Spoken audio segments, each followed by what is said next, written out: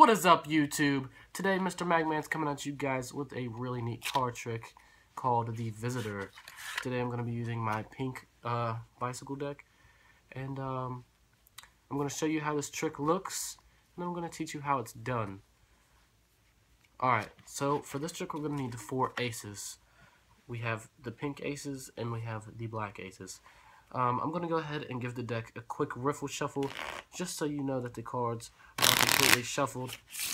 And I also want to go ahead and show you that all of these cards are actually different. There's no duplicates, and there's nothing strange going on here.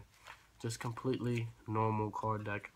And we're going to go ahead and do one more riffle shuffle, just... Okay. And, if you were here, I would ask you to pick a card, so, pick any random card. Say you chose that one right there.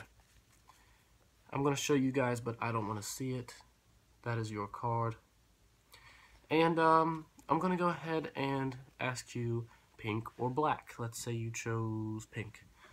So I have the 2 pink aces here, and we're actually going to take your card and sandwich your card in between the 2 pink aces. On a normal deck, it'd be red, but so we're going to sandwich in between the 2 pink aces and sit that back on top of the deck. Well, actually, we're going to put your cards right here.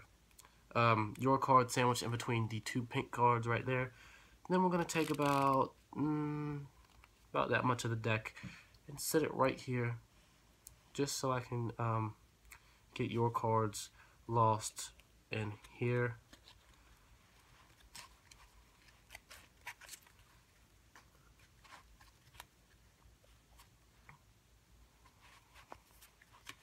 And now that that card is lost in there, I'm going to go ahead and use this to find your card.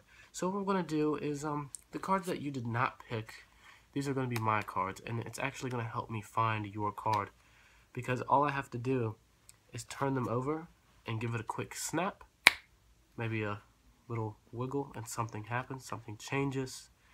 Your card is actually in between my 2 black aces, the queen of spades. But what's really crazy is when I flip it back over, if you watch closely, once again, your card is gone. Your card actually was never right there, because if you take a look in here, if you spread these cards out, in between the 2 pink aces, right here, your card never left. It's been there the entire time. The Queen of Spades. Alright guys, that's the card trick called the Visitor. If you liked it, don't forget to stick around for... Alright guys, this is the tutorial for the Visitor. But before we get into that, I'm just going to ask you to do a small favor for me and leave a like, comment, or subscribe.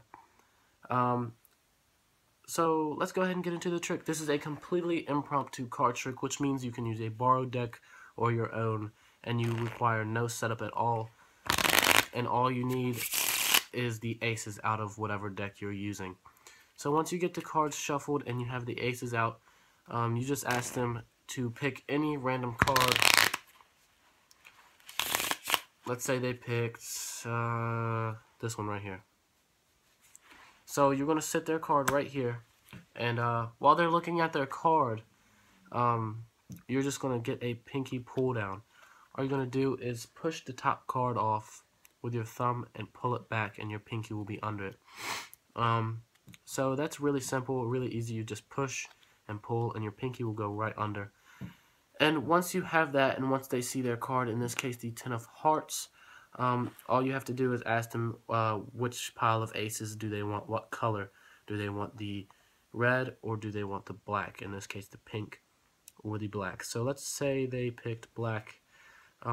You would put the 2 black cards on top of your pinky break, and all you're going to do is pull it off in Biddle Grip, I believe is what it's called, and you'll have a random card right here that you do not want to flash. You don't want them to see that.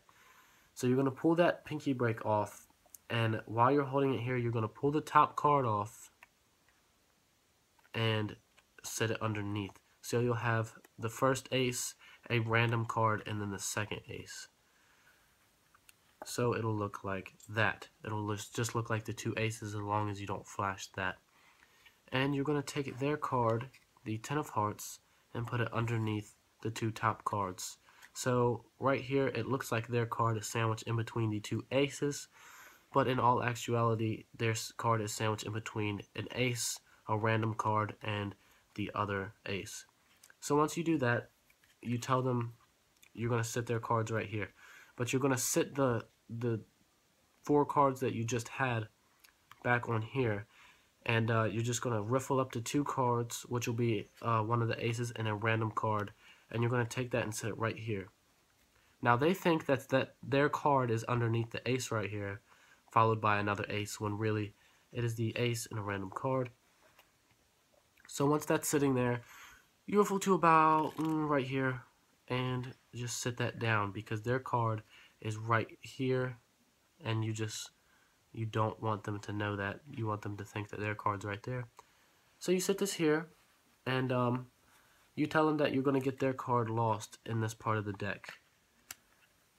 So you do a double undercut, which is basically you get a thumb break right here, take half the cards from underneath, put those on top, and half of the other cards, or actually all of the other cards, and put those on top. So now you've controlled their card to the bottom.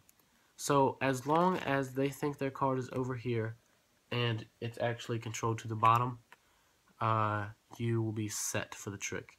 So you're going to sit this back down. They think their card's in here, and you're just going to leave that alone. And then you're going to pick this deck back up, which has their card and the other ace.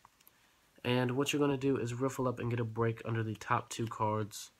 And you're going to say, okay, so now the 2 cards that you did not pick are going to help me find your card. So you put these on top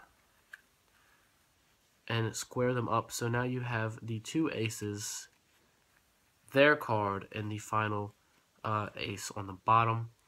And you sit this on top of your pinky. You have this whole little stack of cards right here.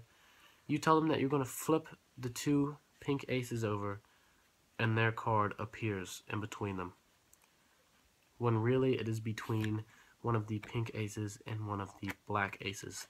But you don't want to show that black ace. You just say, your card has appeared in between my 2 cards, and you can flush these up so that they can't see the black card, and just briefly show them. Just say, your card is in between my 2 pink cards, my 2 pink aces right here. And then while you're showing them, you're going to go ahead and get another pinky pull down underneath this ace of hearts right here. So you're going to get a pinky pull down on that and sit this back on top. And then you say, when I flip the 2 aces back over, your card disappears from in between. And you're going to just hold it in biddle grip and just peel the top card off.